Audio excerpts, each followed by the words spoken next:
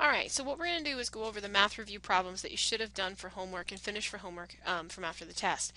What I need you to do is take out a calculator, also take out a periodic table, and possibly an ion sheet. We're going to be talking about a couple ions as well. Alright, now for every single one of these, we always have to write down both the known and the unknown. Okay, and then I'm going to try to show you some of the simple math out to the side. Alright, so what we're looking for here first in number one is we're looking for the molar mass. No, I'm sorry, they don't really give us, there's no known values on this one. So what we're looking for is the molar mass of carbon dioxide. Now before we can do that, we have to figure out the formula. Now this prefix here, there's two nonmetals. So my prefix for carbon dioxide is simply going to be CO2.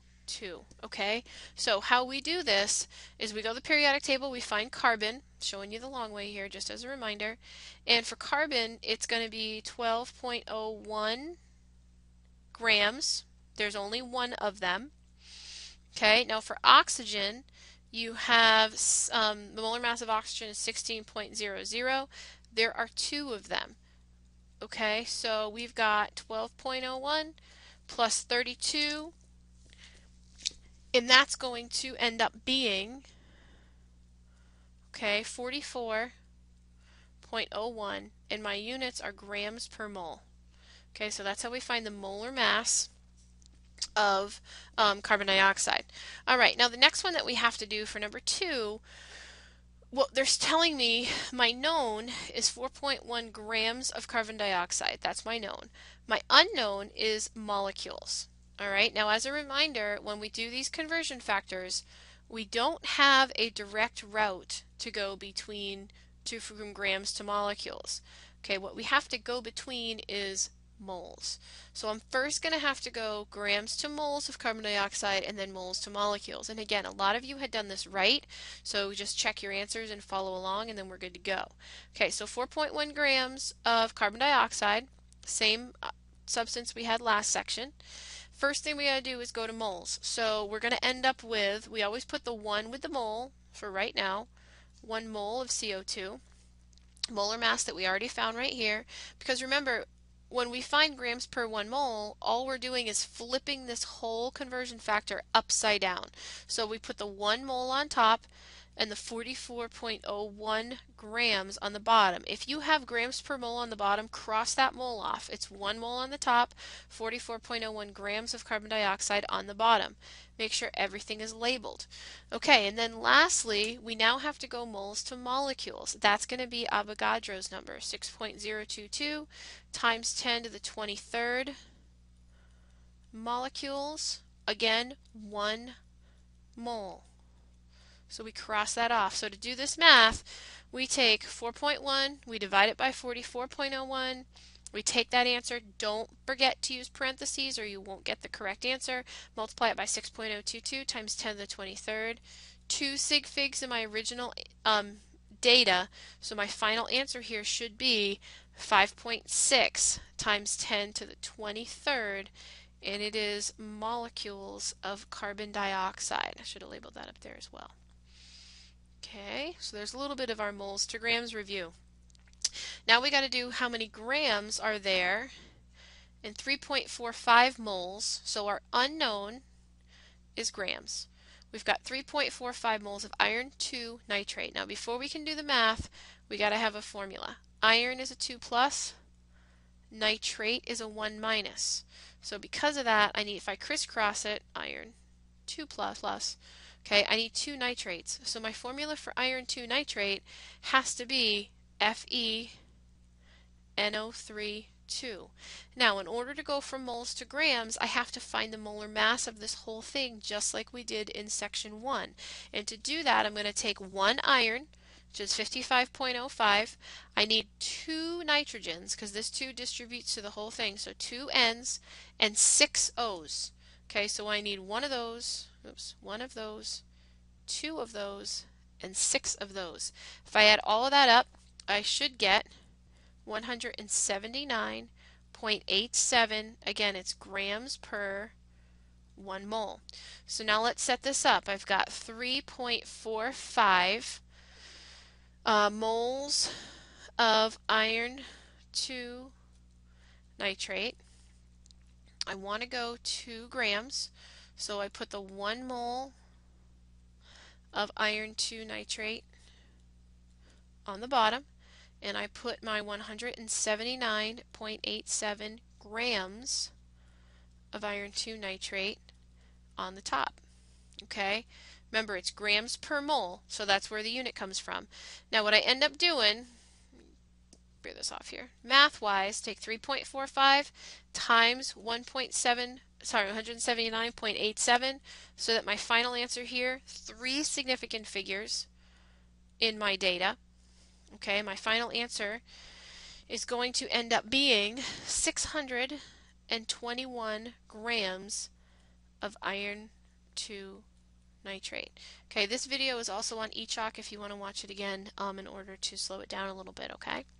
All right, then for number 4, the next one that we've got, we want to know how many moles are there in 2.99 micrograms, that should say, of iron 2 nitrate. Now, micro, remember, is part of all those unit conversions. If you go back to the eChalk, I put that unit conversion sheet there on purpose. So we have to do one step. Now we want to know, we ultimately want moles. And we start with micrograms. That's my known. You guys should have written the known and unknown. I just didn't have space here. So what I have to do is I'm still going to need the molar mass to go moles to grams, but what I have to do first is I have to go micrograms to grams, then grams to moles. So these metric prefixes are going to come back in a big way in this unit. So we need to make sure we're keeping those straight. So I start with 2.99 micrograms. There are in 1 gram, there are 10 to the 6th micrograms. Actually, I should have all this labeled.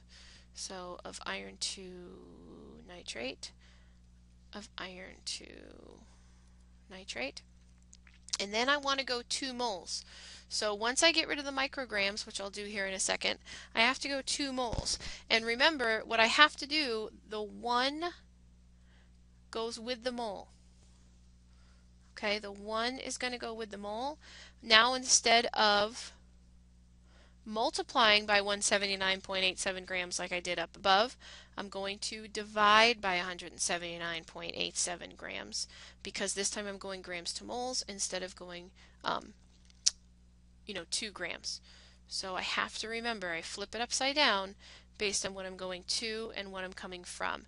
So math-wise, I take 2.99, divide it by 10 to the 6th, take that answer, divide it by 179.87.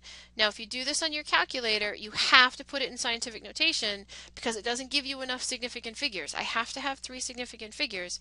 My final answer here needs to be 1.66 times 10 to the negative 8th moles of iron 2 nitrate. Okay, and the only way to do that is to make sure your calculator is in scientific notation. If you can't remember how to do that, I will show you.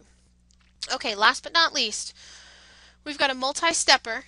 Okay, and what we're going to end up doing here, we have to go atoms to kilograms. So here's my known, and I have to go to kilograms. So if I come back up to my chart here for just a second, I'm going to have to go atoms or molecules. I got to go atoms to moles first, then moles to grams, and then grams. This time we're going to kilograms. Okay, so we got to set up a multi-step problem. So what I'm going to have on this one is, and this is going to be phosphorus, which we'll bring into play here in just a second. So I'm going to do this down here so I have plenty of space. I've got 7.21 times 10 to the 43rd. I don't know why those are disappearing on me. Atoms of phosphorus. Now here's the trick. We find phosphorus as P4. I'm not going to change Avogadro's number, but I do find it in nature that way, and that's going to come into play here in just a second.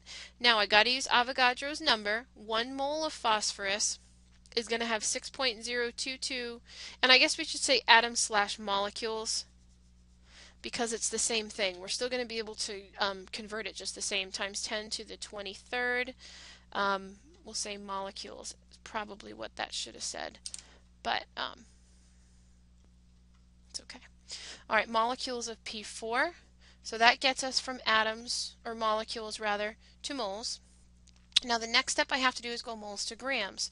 So the 1 mole of phosphorus is going to go on the bottom. However, when I find the molar mass, I have to find the molar mass of phosphorus on the periodic table, which is 30.97, multiply it by 4. So that's going to give me 123.88 grams of phosphorus, and then I'm still not done.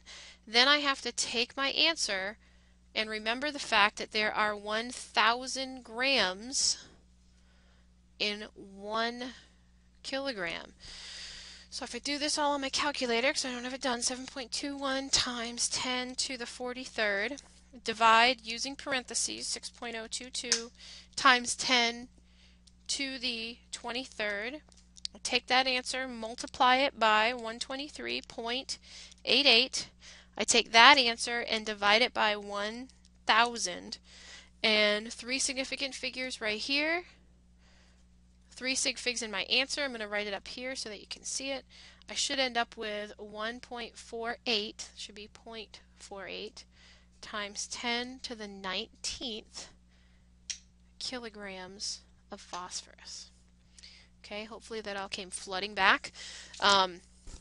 You need to go ahead and take out your notes because we're going to get going on the next section of Unit 9. Okay, hope that